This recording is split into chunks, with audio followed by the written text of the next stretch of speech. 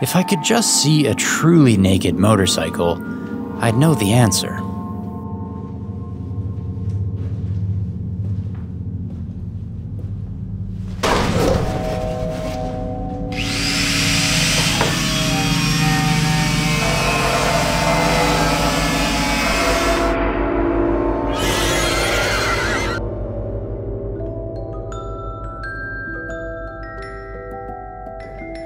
The frame is not designed to be strong.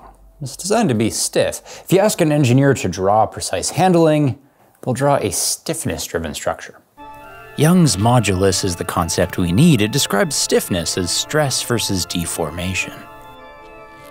The weird thing is that when I divide by density, the specific stiffness of steel, titanium, aluminum, even balsa wood, they're all the same. So frame material shouldn't matter. Thin steel tubes leave room for other stuff, but we could get similar weight and stiffness from thicker aluminum or a balsa tree trunk. Stiffly speaking, there's no difference. Until... that's impressive. It has been done. Honda built a carbon NR500 back in 1983 and found neither tech nor cost prohibitive. The issue is predictability. Fiber thickness, direction, layup, myriad permutations make for mysterious performance. Honda would spend months fabricating identical frames only to have racers complain that each handled different in different ways. But steel is just pipes and triangles. KTM can predict the result of moving each weld and can go from raw material to a track-tuned, replicable part in 4 days. If our steel skeleton is cheapest, yet fastest in the odd MotoGP race, then we've begun to build a monster.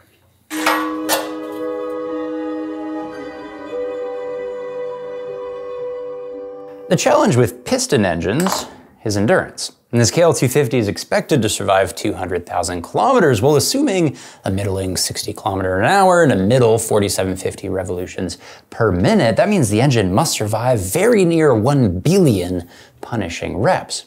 And unlike Alex Jones, Kawasaki has the honor to pay up. Success at such dizzying numbers is all about fatigue limit. It's the amount of cycles a material can withstand before an unacceptable drop in performance. Most metals, even expensive ones like titanium, will steadily decline, meaning parts will need replacing, and that's okay for high-maintenance engines like the RC30 with its first ever titanium conrods. But steel is that weird metal with no fatigue limit.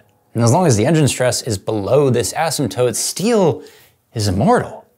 No wonder our conrod is steel, the crankshaft is steel, the flywheel is steel, the wrist pin is steel.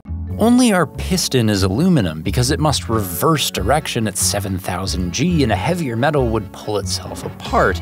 And the cylinder sleeve is cast iron, but that's even cheaper. See, galling is when a metal slides, smears, and welds itself to another. And because these piston rings will travel 256,000 kilometers against the cylinder in their lifetime, we need the lowest galling metal, cast iron.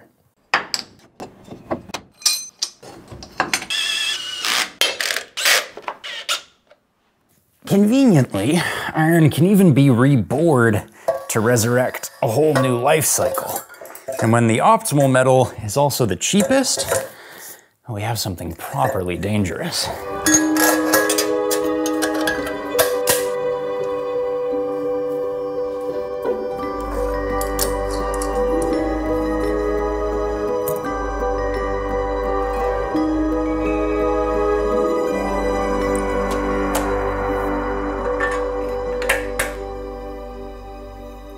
Weight savings improve handling more here than anywhere.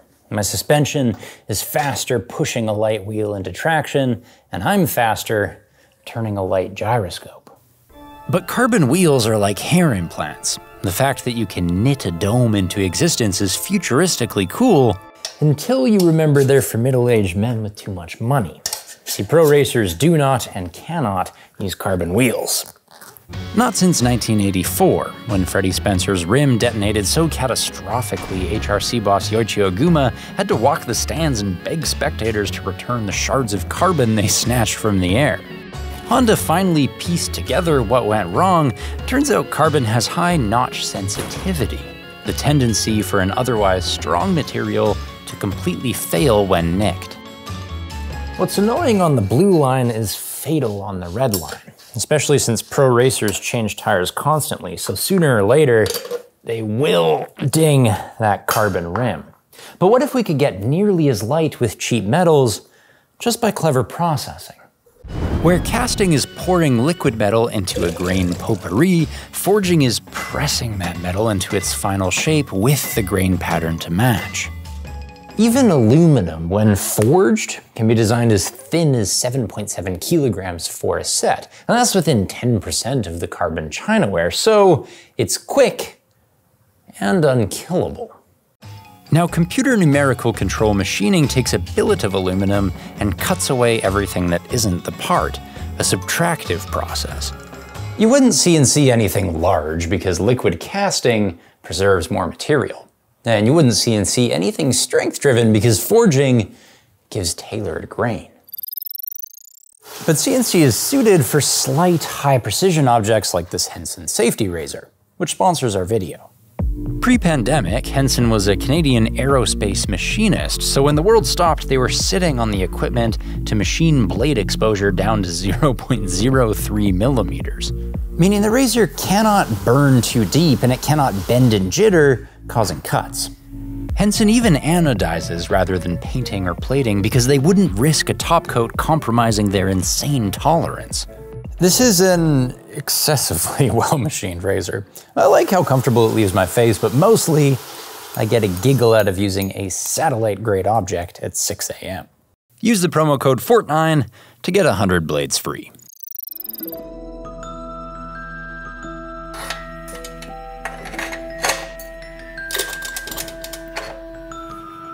You know that sick feeling when you're tightening a bolt and it just stops getting tighter?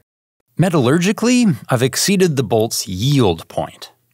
Aluminum has a yield strength of just 250 megapascals. Titanium and steel are both stronger at 800, but if an alu bolt weighs 5 grams, titanium is 10 and steel is 20, so...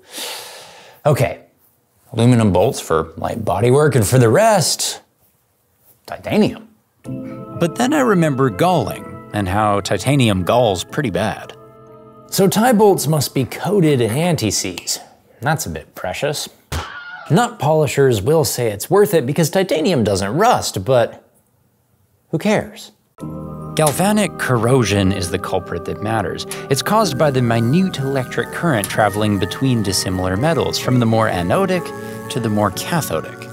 Sure, titanium heads stay blindingly devoid of surface rust, but it's galvanic corrosion between my aluminum cases and the threads of my bolt metal that gets them stuck. And on the galvanic series, titanium is more dissimilar to aluminum than steel, so tie bolts cause more corrosion seizures. The pursuit of performance keeps bringing me back to cheap steel.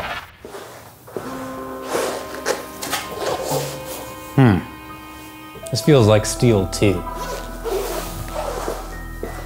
Last principle. Steel is 5 times less thermally conductive than aluminum. Meaning the welds cool slow, giving hydrogen bubbles time to escape and sealing off all porosity. It's perfect for gas tanks. But looking at my own bikes, I see aluminum tanks. They heat up and cool down faster, causing condensation buildup and freezing my thighs, and they cost more. I see plastic tanks. They vaporize gas straight through, bubbling stickers and aging brittle, and they cost more. Just in this garage, I see aluminum frames, Nicosil bores, magnesium wheels, titanium fasteners, and I realize I'm the monster. Not for creating this 40-year-old steel that costs $500 and has the power to weight of a Ford Raptor, but for helping create a world that asked for more. It's moving. It's alive. It's alive. It's moving. It's alive. Oh, it's alive. It's alive. It's alive. It's alive. Oh, in the name of God. Now I know what it feels like to be